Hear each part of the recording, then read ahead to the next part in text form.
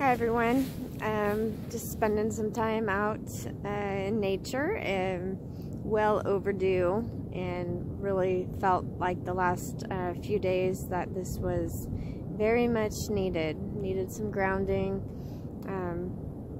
just to unplug from everything. And it's been beautiful out. The sun's been out for the last few days on the coast, and just been thinking about lots of stuff.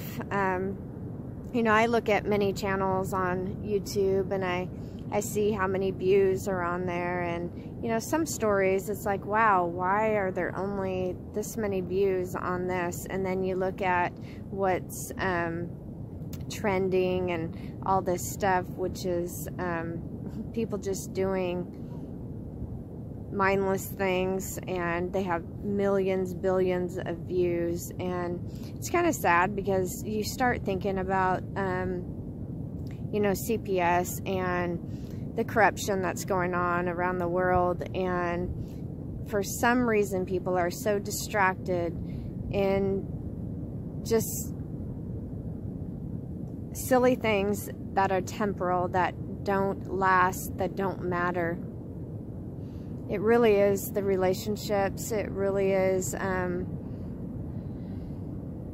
speaking out when things are unjust, and also focusing on what we need to do to heal ourselves.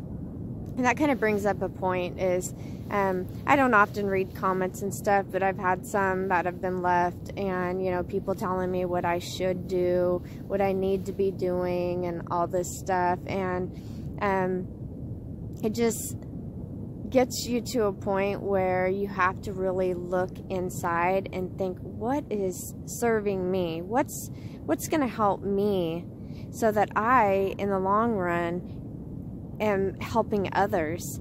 And I know for myself, and when I went through the Masters of Counseling program and did my internship and everything else at the prison, that I am not going to be helpful to anyone unless I put my own resuscitation mask on.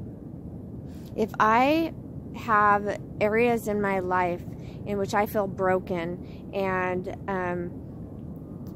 that I have not worked through, unresolved issues, if there are triggers, which we're going to have triggers all the time, there's going to be other people or things that happen around us that trigger something within us that we have to kind of look at and figure out maybe what other areas that we weren't aware of before that we need to focus on a little bit.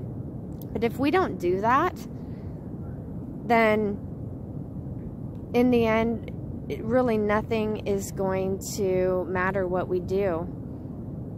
We can't be effective if we have areas in our lives that are still very much damaged. And I'm not saying that in the midst of our journeys we can't be helpful or anything like that. I'm just saying that to reach our full potentials, to do the things that we are meant to do, you know, our life purpose. And that is where I am right now. I have been guided and directed to focus on my health, to do everything that I can to get to a place where I am restoring my body, my mind, and my emotions and my soul. Because when trauma happens, it disconnects us from everything. And it's difficult sometimes to tell the story, to put words to what is going on. And also when you're in the midst of a war, because there is a spiritual war going on, not only in the flesh, because it's in the flesh that we see it, but where we can't see. And we have to prepare ourselves and be warriors in this. We have to be doing everything that we can to power up at this moment in time. And I kind of lost my train of thought of where I was going with that, but you know, there's just so much that I want to be doing to help my offspring and to help others. But this is a big system in place, and there's been many people who have spoken out about it. There is so much evidence out there. This is not a conspiracy theory. It's conspiracy, I guess, truth is how you would define it. There's facts, there's evidence, there's documents of you know, when people are exposing things. It's not just pulling things out of thin air. But this is a big system, and you're not just going to go in and say, I want this, and they're going to say, oh, no problem, okay, you know. And I'm not saying that sometimes that doesn't happen, because sometimes people who are behind the desk get a little bit nervous and decide to let that one go. But you really have to know your stuff, and you have to be prepared, because you are tested along the way. And there's no one who can tell you when it's time, or what you should be saying, and how you should be going about it. True healers and helpers help one another in getting on that path that leads to freedom for everyone. And I just wanted to kind of put that out there. Yes, I want to be able to help people as I go through my journey, but my journey is right now focused on healing a lot of areas in my life. Every situation is complex, and it has multi-layer, because you know when you're in this fight that you are trying to protect your offspring from the system. That's what it becomes about. Even families who are involved, friends and stuff like that, not all, but many who are aware and have had some type of run-ins with the system know that everyone is coming together to protect the offspring from the system. Now, there are sometimes people who use the system to retaliate. We have family members or a family member who first started this out, and then from there's been other attacks, and that I've let go of. That's on them. I'm going to allow karma, reaping of sowing, to take place. And if there's ever steps in the future, which I have some things that have been opening up to me that I will focus on and use, because I think it's important in some areas that I haven't touched on before. So everything that I want to do is to serve what I'm doing in this life and fulfilling my purpose, and I'm going to take the path that I take. And I think that everyone has their path, and I support them in taking that path, and I hope that we touch paths and can help one another out, because we are all connected. But I just wanted to say, you know, all through my life I've disappointed people, and that's not going to stop now. I'm going to disappoint one person after the other, but I'm not going to disappoint myself anymore. I'm going to do what I can to be truly who I came here to be. And that's all that matters. What other people think of me, what other people think of you, is none of our business. And that's a great saying. And also, when you point a finger at someone else, 3 more are pointing straight back at you. That helps us to really take inventory of ourselves, let go of other people's baggage, and to just move forward and be able to continue on the path to healing and restoration. So I just wanted to put that out there. You're not alone. I know that sometimes it's hard. I feel alone at times, and I have to ground and get myself to a place where I just am grateful and appreciative for what I have, and I have to step back, and I just have to say I'm sorry. I'm letting these things boil up, and I need to step back and let go and just say thank you. Thank you for what I have. And I still have tears. I still get angry and all of those things, and that's okay. I just am not going to allow those emotions or even thoughts of doubt, or I can't do this, or nothing's ever going to change. I can't allow those thoughts to control me. anymore.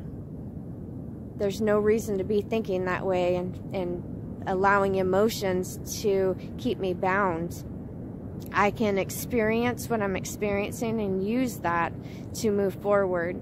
And, you know, everything that happens is for a reason. So we have these life experiences, and I just keep saying I just want to get it right and I want to move forward.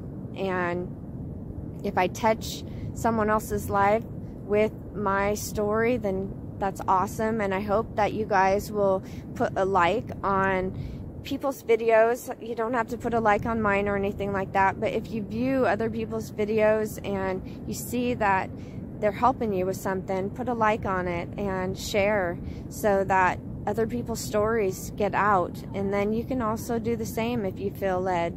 It may not be what you want to do. There's other avenues to go down, but you know, this trending stuff and everything else, and just putting our focus on, you know, games and different types of entertainment out there, we lose so much time and connection with other people when we just go through the motions of life. So I would challenge everyone to look at the eternal things, because we are infinite souls having human experiences, and it is those things that will last on forever that matter. Lastly, I want to say that there was, you know, the famous question, or I can't remember what they used to call it in counseling, but it comes up, if you had 24 hours, what would you do in that 24 hours? And I tell everyone right now what I would do. I would go get all of my offspring, and I would go enjoy what time I had with them, going out in nature, doing just what I love to do. I would find the sun, find the warmth, and we would just play and have fun together. That's what moves me. That's what gives me joy and energy. Being outside, having time with my offspring, loving them. And I keep saying offspring today because the word children has been basically hijacked, and so I just want to at times use the word offspring instead. But in reality, children are our children, and the everyday use shouldn't be changed by legalese and all of that kind of stuff. But we do need to be aware that that has happened. The English language is deceptive, and so that's why I wanted to make sure today that I just pointed that out to people, and you can just do more research on that for yourself. You know that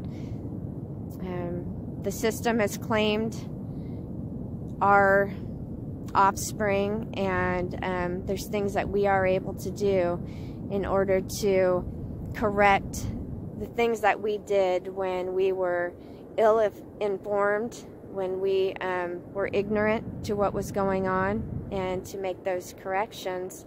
And it's time to stand. And we have to stand on our square, and we have to do what we have to do in the way that we need to do it, because we will be led. We can't let other people tell us what we need to be doing. Everyone can help others by helping themselves. So anyways, I don't want to make this too long. I thank you for watching, and I hope that you have a blessed day. All right? Shalom.